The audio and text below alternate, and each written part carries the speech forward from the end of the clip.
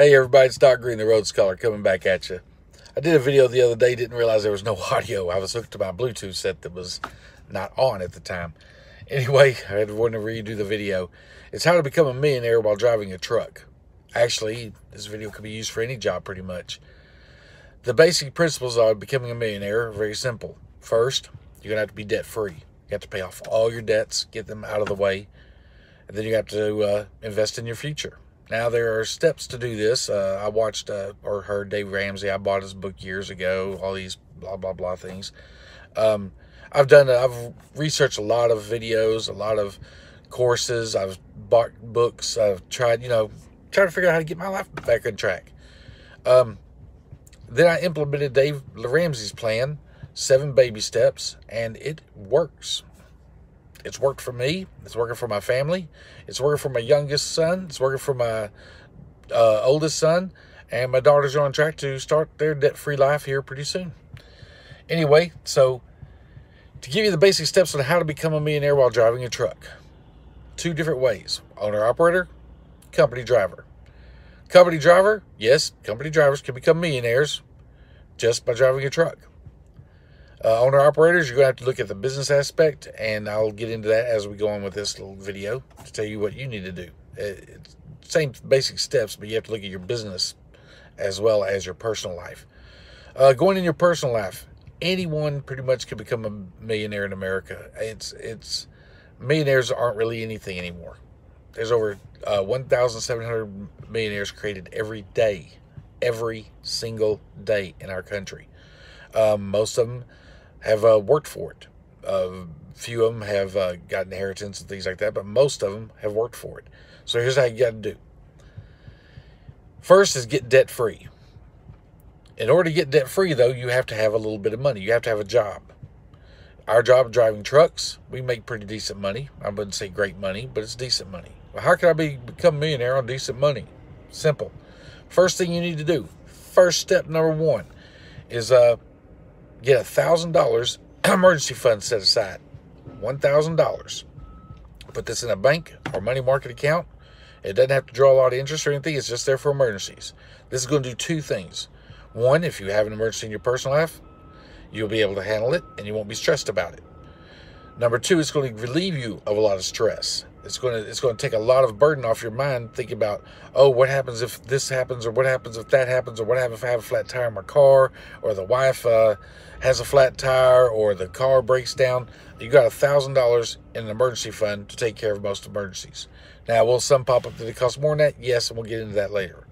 But $1,000 as quickly as you can into a savings account or money market account or something that you can access quickly if you have to, because it's an emergency. But emergency funds are not really for emergencies. They're more for peace of mind, stress relief, and you won't be worried about as many things. Once you get the $1,000 in your account, that money is not to be touched except for an emergency. And the pizza man showing up at your door and you're a little bit short on your money if you got the money in an envelope at home or something is not an emergency. Going into Walmart and seeing some video game for sale for the kids for Christmas is not an emergency.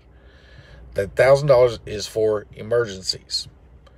Once you have that, I want you to take all your debts. Some of you guys driving trucks out here are students, were students, just came into driving trucks. You've already accumulated debt before you ever made a dime to learn how to drive a truck to make a better living. So you're already starting off in debt. Some of you have credit card debts. Some of you have debts you owe automobiles, cars, other things, personal loans, whatever.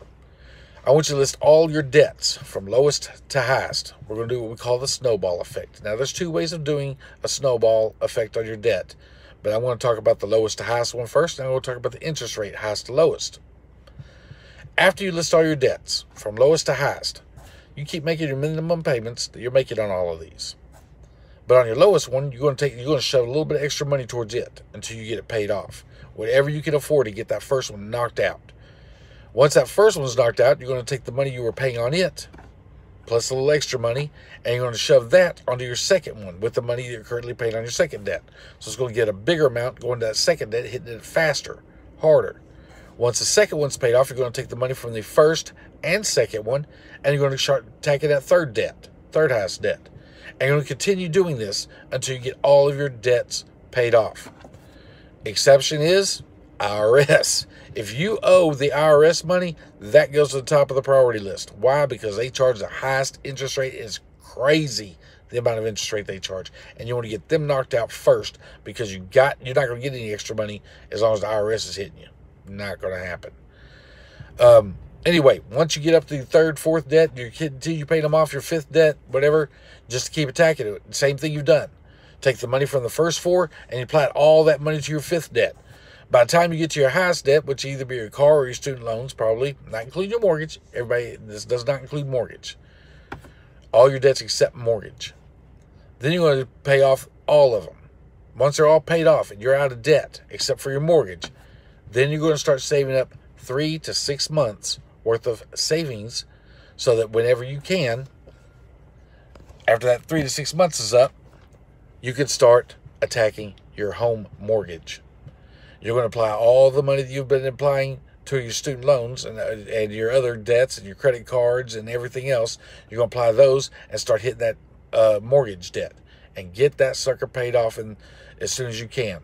For those of you that have a 30-year mortgage, right now is the best time to refinance your home for a 15-year mortgage. People go, well, I'm going to keep my 30-year mortgage because if something happens, I have some leeway. If you do your plan right, nothing's going to happen. Get a 15-year mortgage, and even attack it fast, you should have it paid off in about 8 to 9 years. Mine will take about 4 years. Of course, I only owe, our mortgage is like $165. But anyway, it's a 4-year mortgage. That's what we're hitting. We're hit 15-year mortgage. Our target date is to pay it off in 4 years. Also, same step. While you're attacking your debt, your mortgage, you also need to be investing at least 15% of your check into either a Roth IRA or a Roth 401k, or if your company offers a regular 401k, whatever, you need to be putting at least 15% of your income into one of those. Now, if you're doing a 401k, a regular 401k, I would do it up to whatever the company matches. 3% is what my company matches. I'm putting 3% of my income in that, and I put the other 12% in a Roth IRA. The reason is the Roth IRA taxes my money before it goes in, so any money that I make in my investments over the next 10, 15 years is tax-free. 401k, regular 401k does not work that way. You're putting money in there pre-tax, so as you pull it out, it's going to get taxed.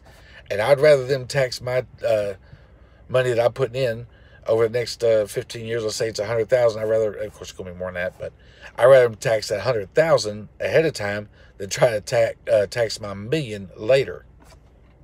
Capital gains taxes are a monster, and I'm giving Uncle Sam as little as I can, and you should do the same.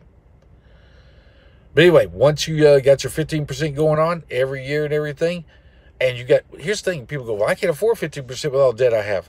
Go back. Remember, we paid off all that debt before we started putting in the 15%,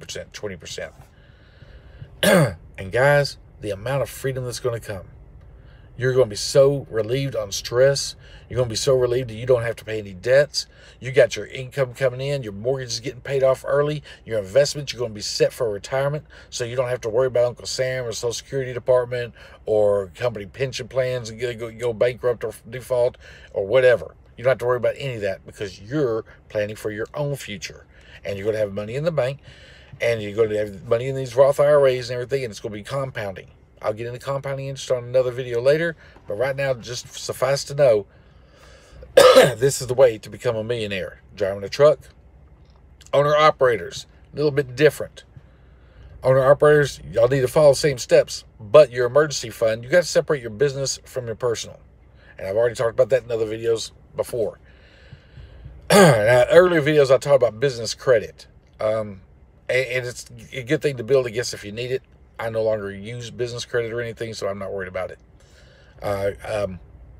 You have to need an emergency fund a little bit larger for your business than you do for your personal life.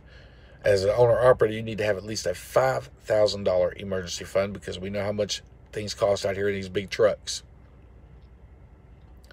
Your expenses, you got to separate your business expenses from your company expenses. And I've tried to tell people this before. If you're an owner-operator, you register as an LLC, and you keep your business and your personal completely separated.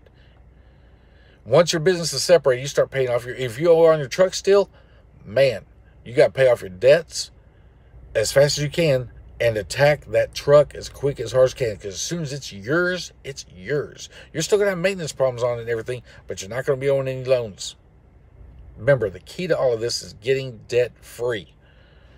So the amount of emergency fund you're going to need is going to be a little bit higher for your trucks, for your business than it is for your personal life.